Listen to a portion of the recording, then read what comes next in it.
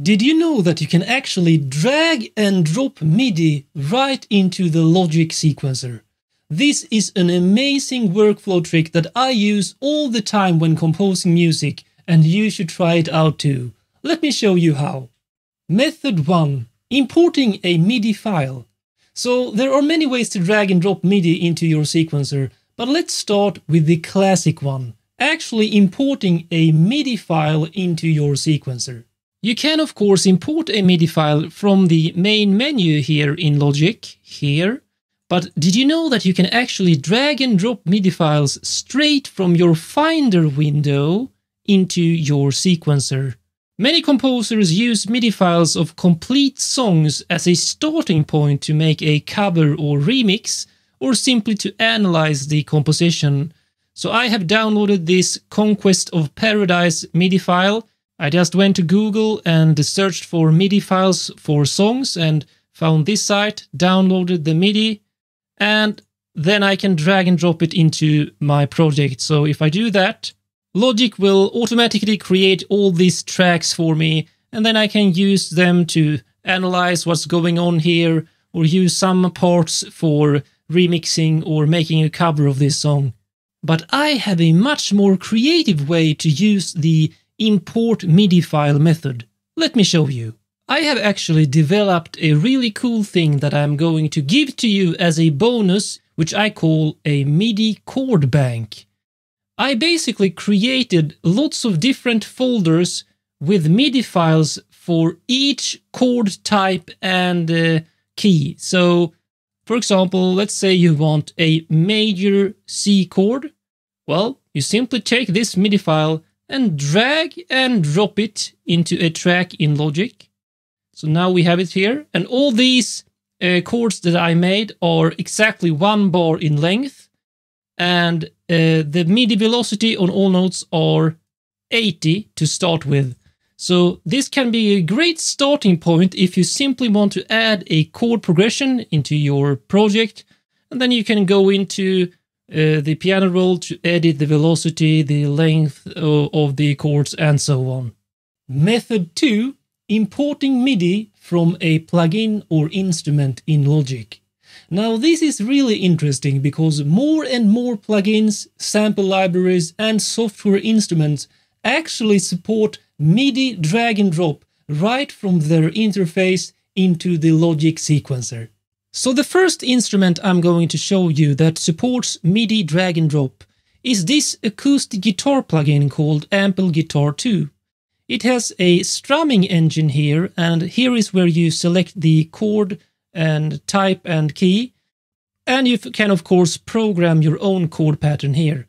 But let's say you find something you like, E minor with this chord pattern. What if you simply want to get all of this into your sequencer? Well, what you are going to look out for is this icon here. 4 arrows pointing in all directions. It means MIDI to host or drag to host. So if I left click this with my mouse, I can simply drag it right onto my track over here. So now I have it plays from here, not from the instrument here. So you can use this to create an entire chord progression with this plugin if you want to. Let's say from an E minor we go to a G major with another strumming pattern. Drag and drop that in. And let's say we go to C major with yet another strumming pattern. This is probably going to sound very strange, but it's just for demonstration purposes. Let's listen to how this sounds.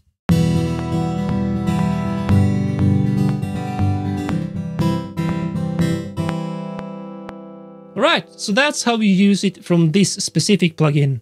Now I'm also going to show you how you can use another instrument. It's a sample library called Arpology from Sample Logic. So this is a rhythmic generator basically. If I hold down the C key here, there's all kinds of automation and things going on here. But basically you can see this little icon up here. And again, it's 4 arrows pointing in every direction. So in most cases you need to hold down the key when you drag and drop. And now I get it onto the sequencer. But of course, this is lots of effects and lots of other sound designy stuff going on. But let's say you want to have this and double it with a piano or strings or whatever. So now we have on the piano track. And if you listen carefully, it is the same sound of the rhythm from Arpology here. Method 3. Importing from the arpeggiator. Logic's built-in arpeggiator is part of the MIDI effects, which I am sure you have used a lot. But have you tried using the drag and drop feature from the arpeggiator into the sequencer?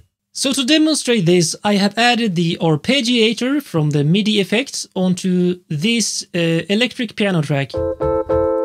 So I have gone into the grid view and programmed this little pattern in 16th notes, like so. And the arpeggiator works a bit different with the MIDI drag and drop feature compared to the other plugins I showed you. There's no 4 arrows like the other icons I showed you. Instead, they have this arrow here and this one here.